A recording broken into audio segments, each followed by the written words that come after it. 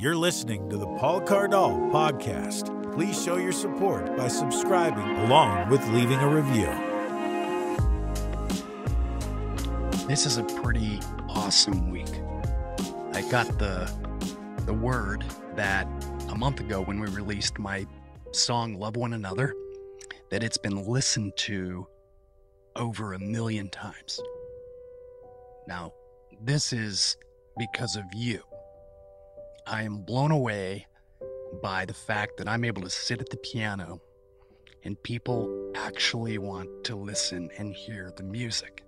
Of course, not everybody, the heavy metal people and the rap people may not be into the calm, soothing piano music, but you are, and I love you and appreciate that you allow me to pursue my dream, that this gift that God gave me. I work on it all the time, and in sharing it, I've met so many incredible people, and I am blessed, you are blessed, as we share our gifts with each other. So, Love One Another, it came out, and this week I'm excited because another song that I've composed from scratch, it didn't exist before, that's the beauty in creation. I composed this piece of music that I think it's my first romantic piece in the classical crossover form. It's called An Evening in Paris. It comes out May 5th, 2023.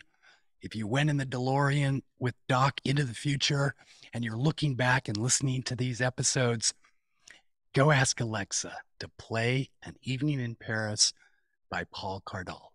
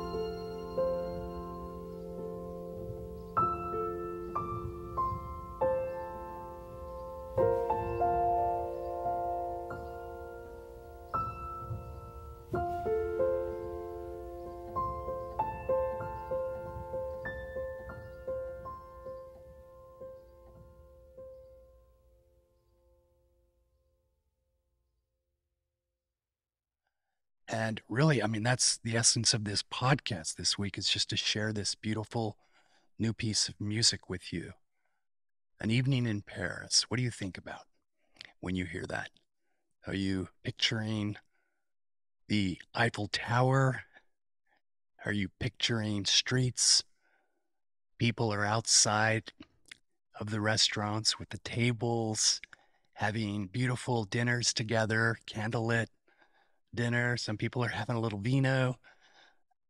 But you walk past and you see that everybody is falling in love. And I was fortunate to go to Paris with my wife, sit outside a restaurant, enjoy the atmosphere, soak it up. And there we created this beautiful memory. Ask yourself about the memories you have created. You can take those things anywhere with you. No matter where I am, I can draw back into this memory of being there with my wife, having this romantic dinner, falling deeper in love with her. I can carry that with me anywhere. The whole song symbolizes this idea that we spend time together, that we take our spouse out, we continue to date them. That's how they fell in love with you in the first place. So continue to date them so they continue to fall in love with you. So An Evening in Paris comes out May 5th. So go to my website, paulcardall.com.